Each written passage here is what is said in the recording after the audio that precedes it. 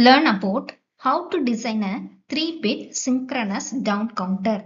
In the previous video, we saw how to design a 3-bit synchronous up counter. First, let us see what are the university questions related to this topic. Design a 3-bit synchronous down counter using JK flip-flop. Draw the state diagram of a 3-bit synchronous down counter. Draw the logic diagram of a counter that can count from 7 to 0.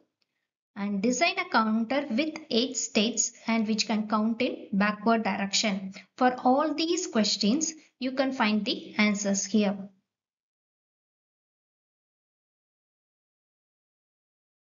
If you are not thorough with 3-bit synchronous up counter, please refer to the previous video and come, because the down counter is similar to the up counter except there is a slight modification. Any 3-bit synchronous counter will have the same number of flip-flops, whether it is up counter or down counter. If it is a 3-bit counter, you need 3 flip-flops for its operation. So we have taken 3 bits. So this is a down counter. You see here, first 7 is there, then it comes to 6, 5, 4, 3, 2, 1, again 0. So after 0, it should come back to 7. So this is down counter. So it is just opposite to the up counter. In up counter, what we will do? After 0, 1 will come, and then 2, 3, 4, 5, 6, 7 it will come. And after 7, we will go back to 0. But here it is just opposite. So it starts with 7, 6, 5, 4, 3, 2, 1. Again from 0 it should go to 7. So this is the major difference between up counter and down counter. So here also we have the same 8 states. So this counter is also called as Mod-8 counter. So 3-bit synchronous counter, in general it can be called as a Mod-8 counter because it has 8 states. Whether it is up counter or down counter, we can call it as a Mod-8 counter. So this is the state diagram of a 3-bit synchronous down counter. You see here it starts with 7, or you can also start with 0. So after 0, 7 should come. If 7 comes, it is a down counter. If 1 comes, it is a up counter. So you see the arrow direction. After 0, 7 is coming. 7, 6, 5, 4, 3, 2, 1, 0. So this is the sequence, or this is the state diagram of a 3-bit synchronous down counter.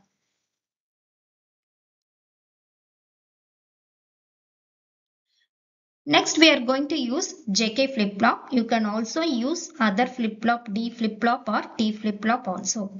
So whatever flip-flop you take the truth table. For JK flip-flop, the truth table is when J and K both are 0, there is no change in the output.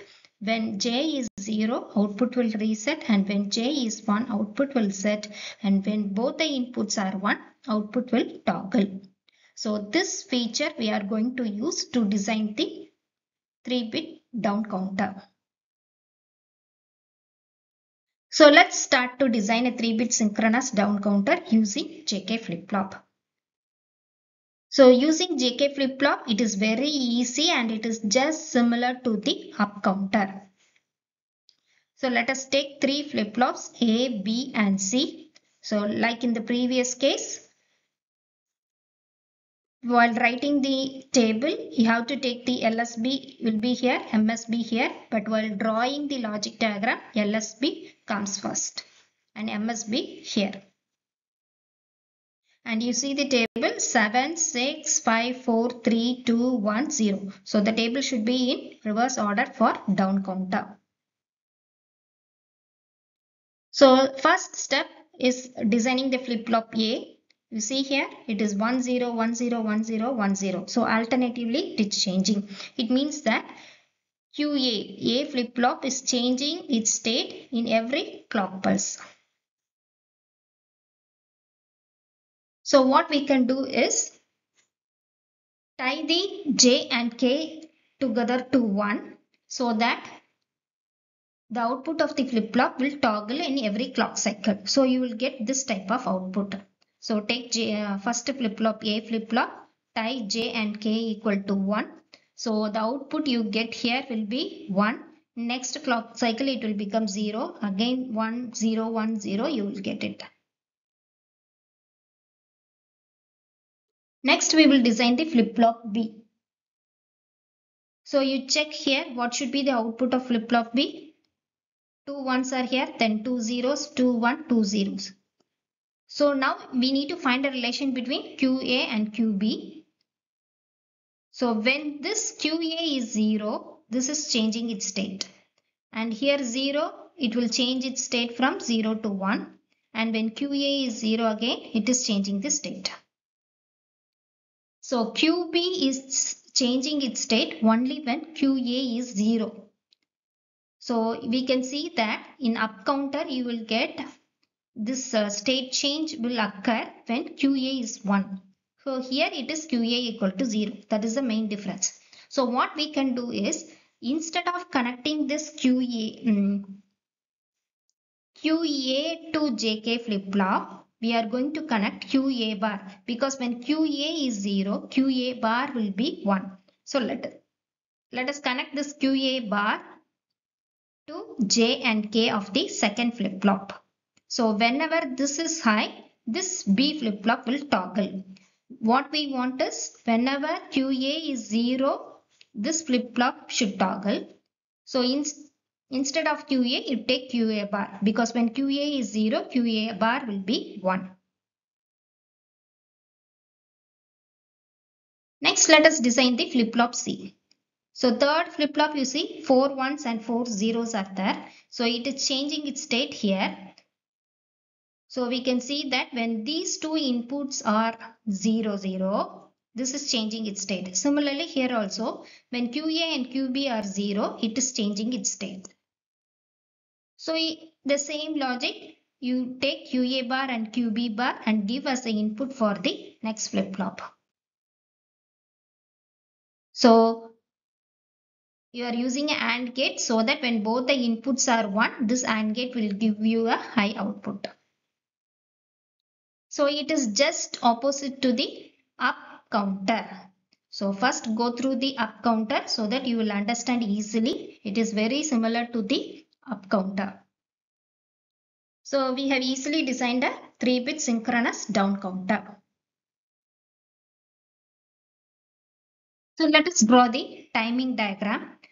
This is the clock pulse, which is a negative falling edge. The flip-flop will be activated. So QA, you see, it is alternatively plus, there is 1 and 0, 1 and 0. So every clock pulse, it has to change its state. So you see here, it is 1, 0, 1, 0. It keeps on changing for every clock pulse. Then if you see QB, it is high for 2 clock cycles, then 0, then high, 0. So you can see here it is high, then 0, high, 0. So we have drawn for QA and QB. Next we have to draw for QC. So for QC, it should be high for 4 cycles, then it will be 0. So high for 4 cycles and it will be 0. So this is a down counter. So if 0 is there, after 0 what will come? 7 should come. Okay. So 1 is here. So 0, 1, 2, 3, 4, 5, 6. So after 0 what is coming? 7, then 6, 5, 4, 3, 2, 1. Again after 1 it should come to 0. So this is the sequence. This sequence it should come. So now we will see what is the slight modification in the up counter and down counter. So this is the up counter. You can refer to the previous video for how to design an up counter.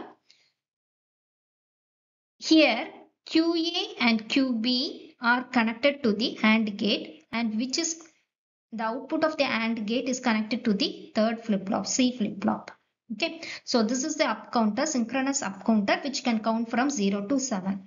Now the same counter, if I want to count from 7 to 0, what is the modification we have to do? Instead of QA and QB, I am going to connect QA bar and QB bar to the AND gate and connect that that output to JK of the C flip-flop. So by this way, you can make the counter to count in the reverse direction. So only a slight modification will be there. Otherwise, it is very easy to design a 3-bit synchronous counter. Not only 3-bit, you can in the same manner, you can design the 4-bit synchronous counter also, which will be discussed in the coming videos. If you like the content, do subscribe to Read Electric Vehicle channel, and if you want the PDF material for this PPT, the link is available in the description. And if you have any doubts or if you want any other topic, you can mail me at readelectricvehicle@gmail.com. If you want the complete explanation for this topic, you can refer to this website readelectricvehicle@wordpress.com, so where the full details is given. Thank you.